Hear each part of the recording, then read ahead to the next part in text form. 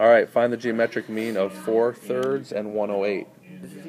Geometric mean, this means that I'm going to find the number x such that x is a proportion between 4/3 and 108. You can put them either way, either place you want, it doesn't matter. But what's going to happen is when I cross multiply, I'm going to get x squared equals 108 times 4/3. Now what I tell people to do is to simplify before you complicate. Don't multiply 108 times 4/3.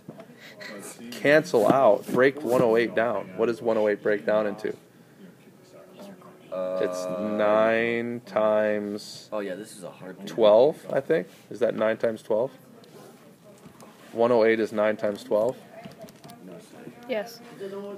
And then the 9 and the 3 will cancel out, and you'll have 3 left up here. Now, simplify before you complicate. A lot of people want to multiply the 3 and the 12 and the 4 together, but I say break it up. Break up 12 into 3 times 2 times 2. Break up 4 into 2 times 2. I'm breaking it all up because now what am I going to do to solve for x? How do I solve for x now? I need to take the square root. And wouldn't it be easier if I can see there's a perfect square, there's a perfect square, there's a perfect square? So what's going to come out? The square root. There's going to be a 3, a 2, and a 2. 300. So 3 times 2 times 2 6 and 12 is 12.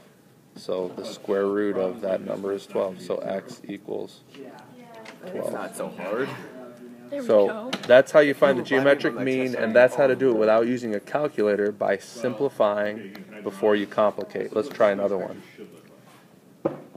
Find the geometric mean of 2/3 and 96. So let's do this quicker this time. Hold it here. My leg's X hurt. is to 2/3 as 96 is to x, which means x squared equals 2/3 times 96. 96, break this down. 96 is, what's 96 is 3 times 32, right? So those 3's cancel. So now I get 2 times 32. Well, 2 times 32 is 64. I see that right away, and I'm not afraid to multiply those together because I can see the square root of 64 8. is 8. Learn. X equals 8. I shouldn't write it there. I should write it like that. X equals 8.